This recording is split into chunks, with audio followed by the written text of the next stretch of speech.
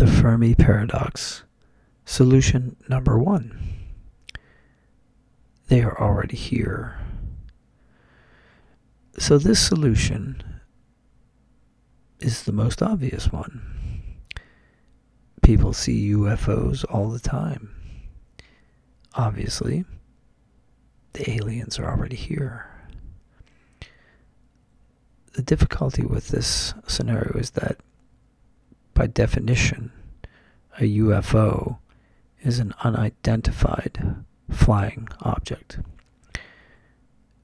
Once a UFO is identified, it becomes an IFO, an identified flying object. So if I see a light in the sky and I don't know what it is until I hear the roar of aircraft engines, it's unidentified. Once I hear the roar of the aircraft engines and my brain says, that sounds like an airplane, now I've identified it.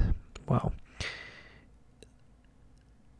there's an issue with the understanding of UFO. It has become synonymous with flying saucer, which is implied to be some kind of aircraft beyond our capability, human capabilities. And by default, the thought is that it is aircraft operated by alien beings or sent by alien beings. So there's confusion between UFO and alien piloted aircraft. So the problem is that we really have no evidence to the effect that UFOs are extraterrestrial piloted craft. There's just no evidence to that effect. Some people believe that the Roswell incident was a crash landing of a craft that was piloted by aliens, but we have no evidence to that effect. No scientific evidence. And belief is great, and people can believe whatever they want to believe. And in absence of fact, they can make statements and believe what they want. My own personal thought is, show me the evidence. Don't show me a badly filmed so-called autopsy of a creature where the visual effects are no better than a cheaply made horror movie, and then turns out to be a hoax, which the hoaxers made a great deal of money off of. Show me physical evidence. Show me an alloy that cannot be created on Earth.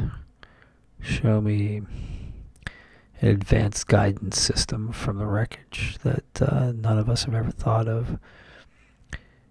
Show me something like that.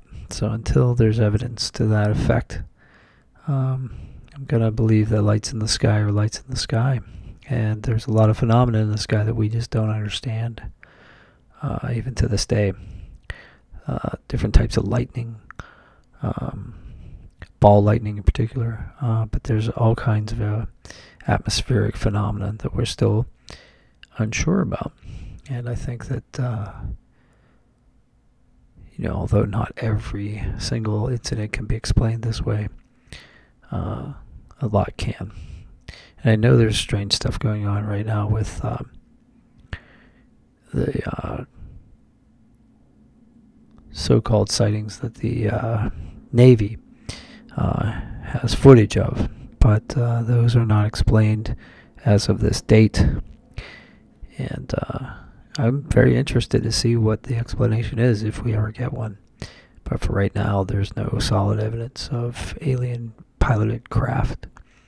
So that's where I weigh in on that. But where do you weigh in on that? You are certainly entitled to your opinion. You can put it below in the comments. And smash like if you like this kind of content. And if you want me to continue. And I will. I probably will anyway. But I'd like to hear what you have to say about it, of course. And subscribe if you want to hear more. So hope you have a great night. And keep looking up. Never know what you might see. Take care.